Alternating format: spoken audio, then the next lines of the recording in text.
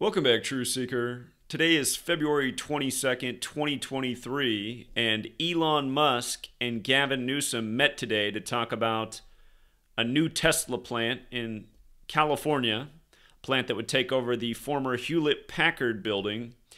And I want you to see how perfect this ritual was between these two Jesuit puppets. Notice today was exactly 239 days after Elon Musk's birthday, which is the 52nd prime number. And in Gematria, the Kabbalistic practice of coding numbers into words, Gavin Newsom, California, and technology all equate to 52. Remember, 2020, the year of the big tech takeover, and the time of COVID where Gavin Newsom locked down his state, that was 52 years after 2001: A Space Odyssey released, a film about technology taking over, and that was no accident.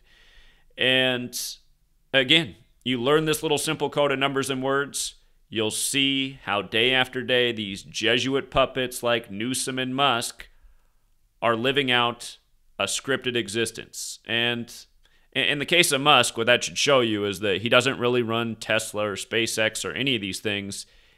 He's the figurehead, he's the face of the company that is truly run by the cabal. And if you doubt that, again, take a look throughout his history in the million examples I provided. Again, they said this guy was the richest man in the world on the anniversary of the death of Nikola Tesla. Just think about it. Anyhow, if you want to read more, check out my website, GematriaEffectNews. But that's the quick and dirty. Till next time.